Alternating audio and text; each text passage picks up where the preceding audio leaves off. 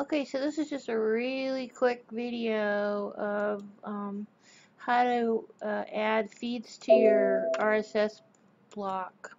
So almost all blogs have a feed.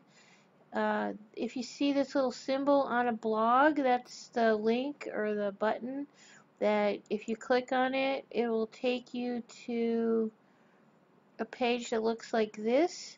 This is the feed for the blog.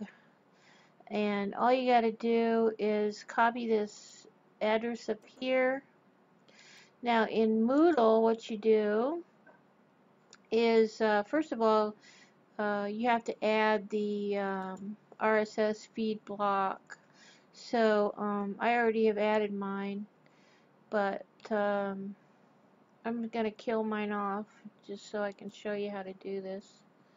So the RSS feed block looks like this: remote RSS feeds. And once you get the block added, you click on this little gear. And I've already added some feeds to mine. These are the ones I've added. So I'm just going to show you how you add feeds. You click on this link right here. And remember that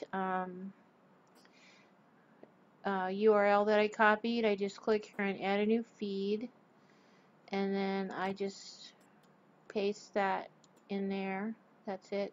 You don't have to do anything else. Just click on add a new feed here.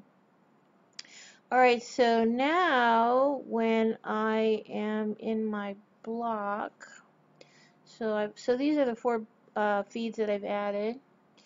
So let's go back to the front page. It's a little bit awkward, but once you get the hang of it, it's not hard. So I'm just going to click here again. There's probably a better way of doing this, but I don't know what it is. So I'm going to just select the feeds I want to show up in my RSS block, and I'm holding down the control key so that I can choose more than one at a time. Then I'm just going to save changes, and there they are, right there.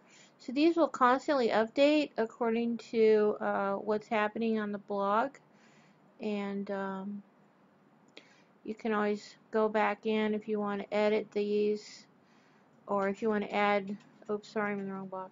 If you want to edit, or you want to remove a feed, or you want to add a feed, that's how you do it. Okay, so that's the way you can get some fresh, constantly updated content in your course.